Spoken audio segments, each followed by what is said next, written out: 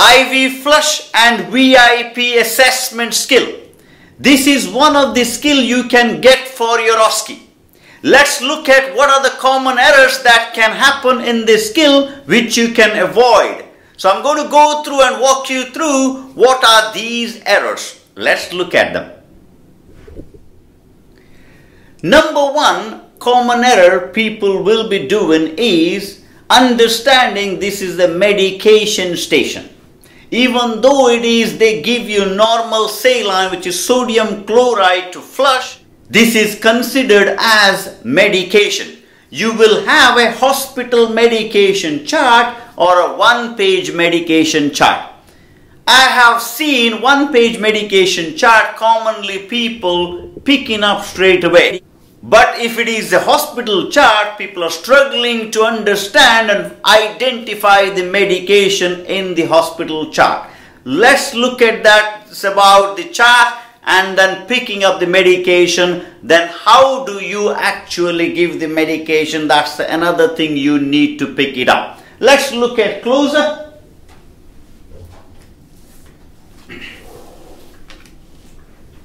When you have a medication chart, you will not have a separate scenario given. The scenario will be within the medication chart. Read the scenario. What is the time of your medication? So they will not write like this IV flush skill. So but within the scenario you should understand this is an IV flush skill.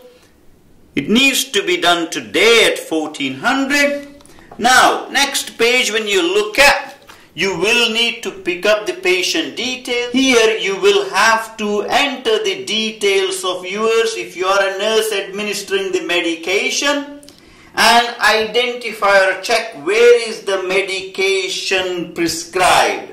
Are there any allergies? Before going into that, check any allergies. Medication IV flush may be prescribed under once only medication. Check it. Here I can see that it's prescribed on once only medication to be given at 1400. So time given is empty, signature is empty. That means I need to give this medication. Or you might see in the regular medication section, either this page or that page. Or you can see the medication in the as required medication section if it is there. So you might need to put a start date and time and signature.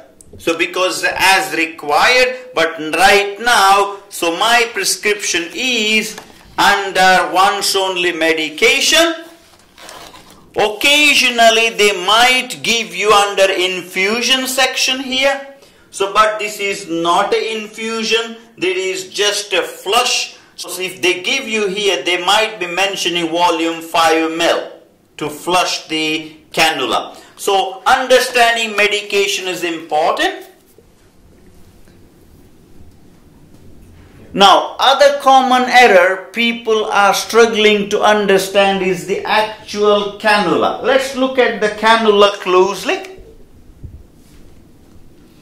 This particular cannula, if you look at, has an extension, two-way extension. You can see sometime you might have only one extension connected to the cannula.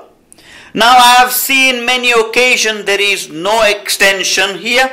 So this bio connector will be connected directly here. So without an extension. So now my simple advice here, try not to disconnect anything in the cannula. Here your responsibility is check the cannula whether any signs of infection, and if there is any signs of infection, redness, pain, match the score and read out the action what you would do for the particular score. Once you have done, so you use this cannula. So when you are using the cannula, touching the cannula, make sure you have a gloves and apron. So I'm going to wear the gloves and apron and I'm going to show you how to check the medication against the prescription and then administer the medication. So now I'm going to show you how to administer actual medication using the prescription. I'm going to wear the gloves and apron. First, I'm going to wash my hand, following WHO hand hygiene technique.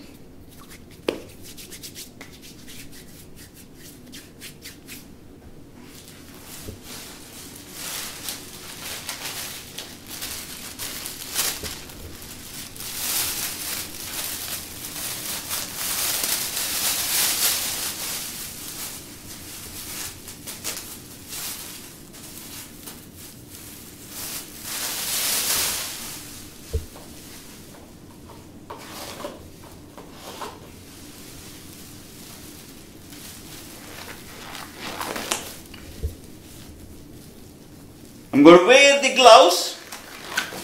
So I'm going to pick up the medication. So when you pick up the medication, so common error here is people are not checking the medication properly. So important to check the medication here. You can open the package. It is sealed. There is no needle. There is a cap completely sealed. Now, important here is read the medication first. What medication you have. Here it says 0.9% sodium chloride and expiry date. What expiry date do you have? For today's date, this expiry date is 2024. It's within date. Now, important. Next step is cross-checking against the medication chart. Here, common error is people don't cross-check. Number one is not reading the expiry date onto the syringe. Number two, not checking where is the medication, how to cross-check. Make sure read out the medication fully and say prescription is legible and valid. And now you can place the syringe into the tray. Before placing the syringe into the tray, I can see here there is an air bubble within the package. I can take the cap off without touching. I can take the air bubble off. So I can draw back a little.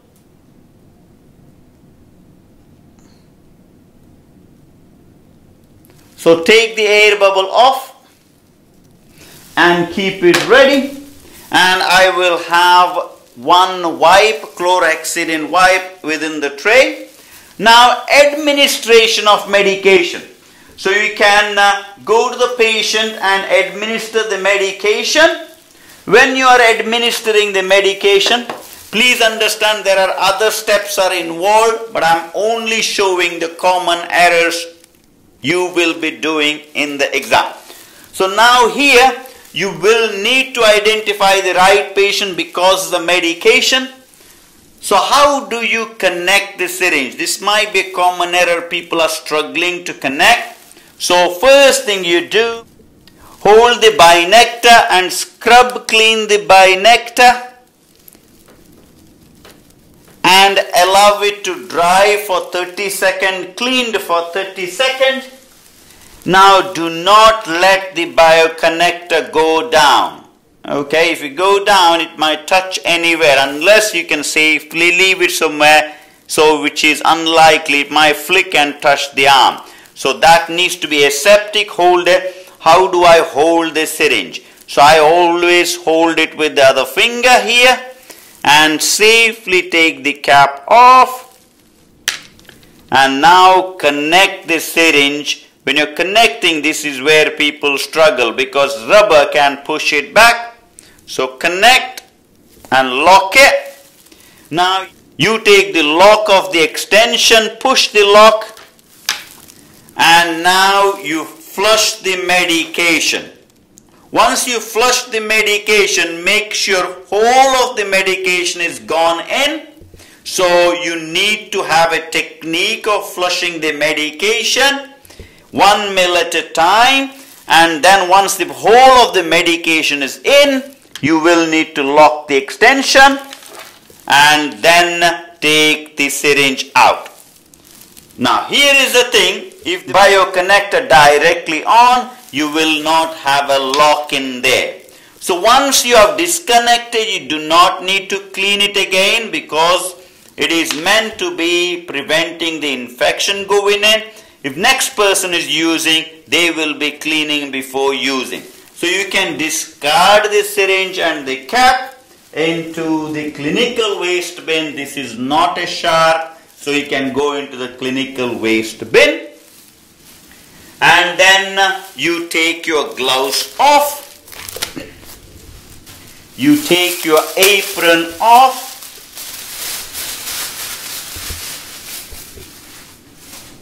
Alcohol gel your hand.